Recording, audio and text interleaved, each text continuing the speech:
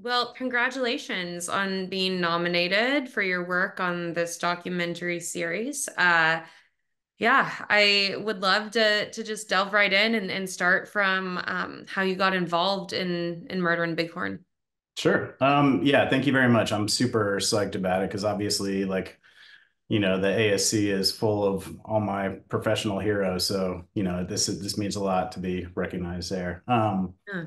So yeah, Murder in Bighorn is a three-part Showtime series. I shot DP the entirety of it, and it's directed by Matthew Galkin and Rizal Benally. And it basically, explores a lot of the broader systemic issues that underpin or have led to the missing and murdered Indigenous women's movement out on, some of the reservations in eastern Montana, specifically on the Northern Cheyenne and the Crow reservations. And Matthew, who was one of the directors on this project, he and I have been teaming up for years on a lot of different stuff for Showtime and HBO and Amazon.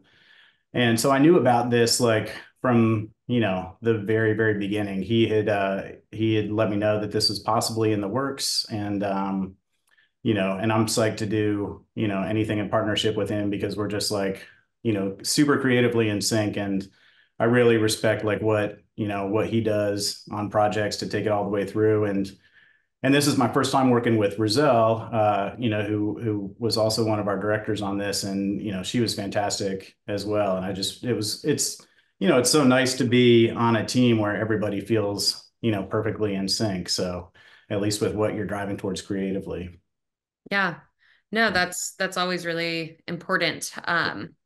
Yeah, I mean, you're obviously working with really delicate and hard true subject material with this documentary. I'd love to kind of talk a little bit about how you uh as the camera person went about kind of having that delicacy.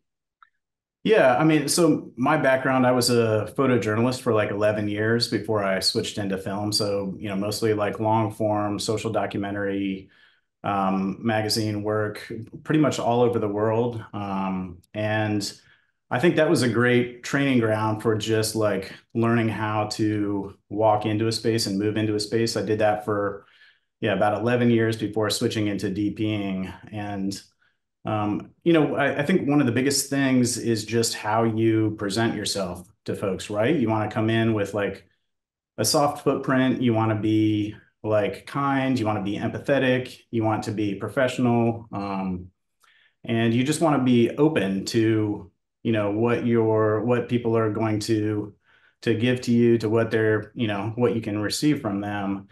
And I'm constantly blown away by the fact that like we can, just by virtue of having a camera, people are, and establishing a relationship and letting them know that like you are there with their best interest in heart and that you are coming at it like from a very open place. Like I'm constantly amazed at, the fact that people do open their lives to you, and not and it's a combination of things, right? Like you're there sometimes for incredibly tragic, moments. And then sometimes you're there for incredibly joyful moments. And then sometimes you're there for like, the hyper mundane. And yeah, I just think it's like such an incredible gift that people are willing to, be seen and willing to have you be there and be present in some incredibly intimate moments. But I think so much of it really does have to do with like the relationship building, right? So you don't just walk in like cameras blazing. It's very much about like establishing a rapport and like moving slowly and moving kindly and like, just trying to be as light of a footprint as possible. And I think, I'm thankful to have that background as a still photographer too, because, I was used to sort of gaining access to places and being in like very sensitive situations and just doing that solo. And so now, being able to do that with the team where everybody is like, bringing that same mentality, I think just, it really expands on what you can do. Yeah, absolutely. I'd love to talk about, your thought process behind creating the visual aesthetic of the doc, because it has such a a beautiful like filmic softness to it. I'd love to talk about, any inspirations you had and how you came to that. Yeah, sure. I think there were a few things like we wanted it to be incredibly intimate and incredibly naturalistic. And I think again, coming from that photojournalism background, I'm really used to working with natural light and just watching natural light and seeing how that unfolds. And so that's always my driving, force when I'm working on a project like this. I mean, specifically, this Bighorn series, is we just wanted it to feel incredibly naturalistic, incredibly real, very textural. And we never wanted any of the, whether that was lighting or other filmmaking, devices to sort of pull you out of the intimacy of the story. So um, I guess just to give an example, like when I light a space, well, I'll back up 1 second.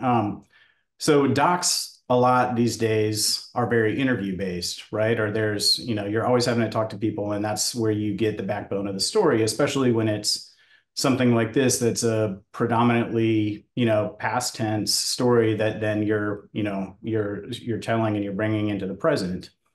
So it is very interview based. And one thing that I think is really important is to try and make those interviews not necessarily feel like they're an interview, but to feel like they're scenes.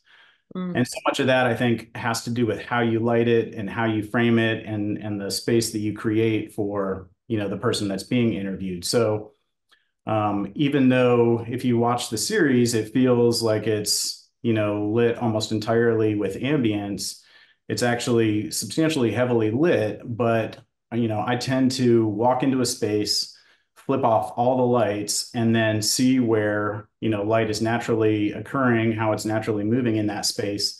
And then I'll just amplify that with, our lights, but oftentimes outside.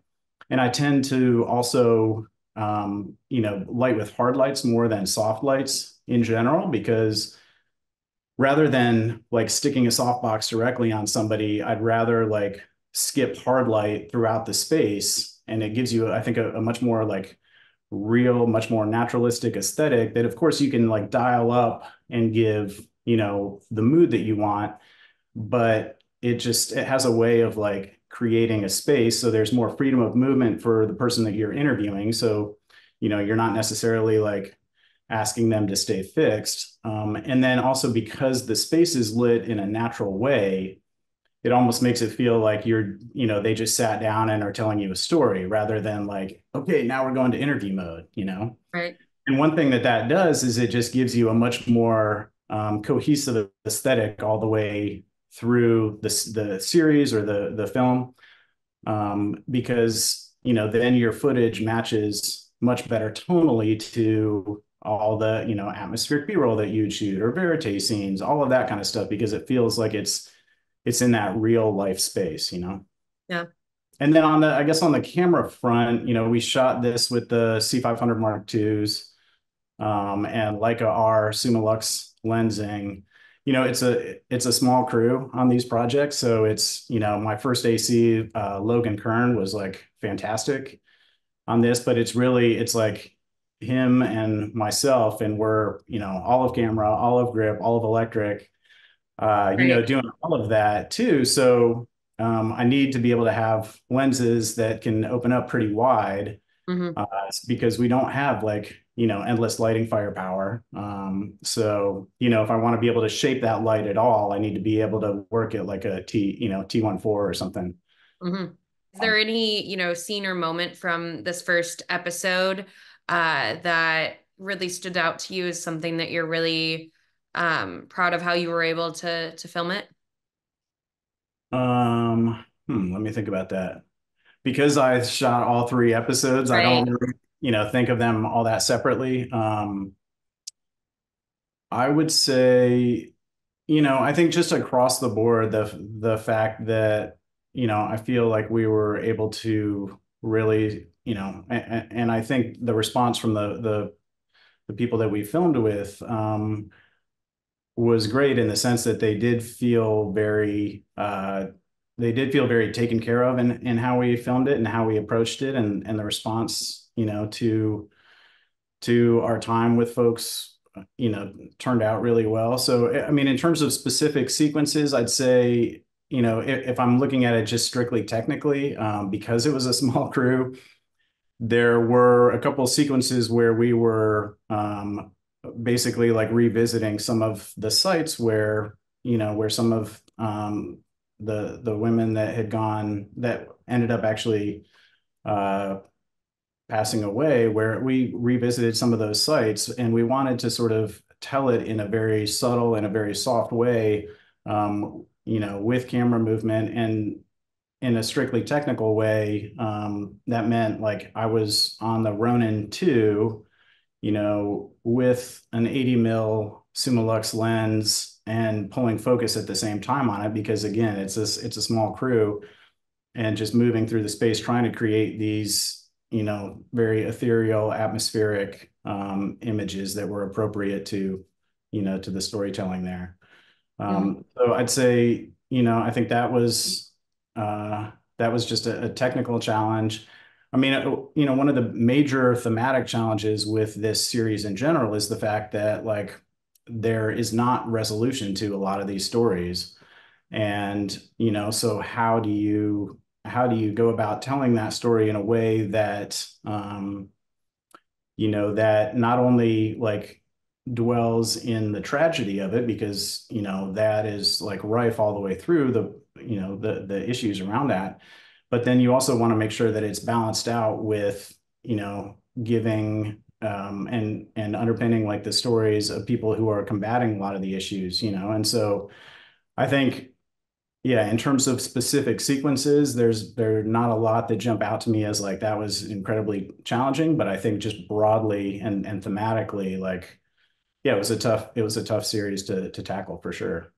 Mhm. I think one thing that often people don't may not always realize about doc filmmaking is that it's, when you're covering any sort of verite scene, it's not only about like what you're watching, because basically I think to do documentary well, you need to be not just reactive, but you need to be able to predict what's going to happen so that you can put yourself in the right spot for the moment as it's unfolding, and be there with the right lensing, with the right exposure, all that kind of stuff. And so anytime you're watching and you're doing verite work, you have to like figure out how to predict things. And so one thing that I really like to do that I think is incredibly helpful is I'll talk to the sound person and ask them to send to me, like on the IFB, I want a pre-fade mix of like all the lavs that are out there. So say you're filming a scene and you have like 5 different lavs out with people. I will ask them, I don't want to hear like just the boom. I don't want to hear just the lav of the person talking. I want all of them up at the same time. Okay. And that way it's like slightly crazy making because you're hearing tons of stimuli all come at you at the same time. Right. But what that allows you to do is to basically like triangulate the emotional space of everybody in the room. So, if I'm filming over this way, but somebody's over here and I don't have eyes on them, I can still like hear their breathing pattern. I can notice like any changes. I can know if they're about to say something or if they're having like an emotional response to what the person over here is saying. And what that allows you to do then is in an unbroken shot, move the camera to them at the right time. Mhm. And anything you can do to keep from like having to cut is almost always like a good thing, right? Because it maintains the intensity of the moment. And so that's one thing that I always like to encourage people to do is to like, talk to the sound person, like you guys are friends and on the same team, and just ask for that like pre-fade mix, because it's really amazing how it lets you like track what's going on in a scene, even when you can't directly put eyes on something. Yeah. Absolutely. Uh, what's it like to be nominated for an ASC award for your work on this docuseries? I mean, I was pretty thrilled to be to be quite honest. Yeah, I mean, I really do, love and admire the work of so many of the, ASC members. I mean, it really is like all the people whose work I look up to, who, and who even on the scripted side, like see things that they're doing and try and bring them into the documentary space. And yeah, so I'm super psyched. I'm really looking forward to meeting a lot more folks and and being out there for the awards weekend. And also I'm thankful too that the documentary side of things is being recognized as well, because I think that there's a lot within the documentary field on the cinematography side that's pretty cool and that's innovative, and so it's fun to, and I appreciate the the recognition there as well.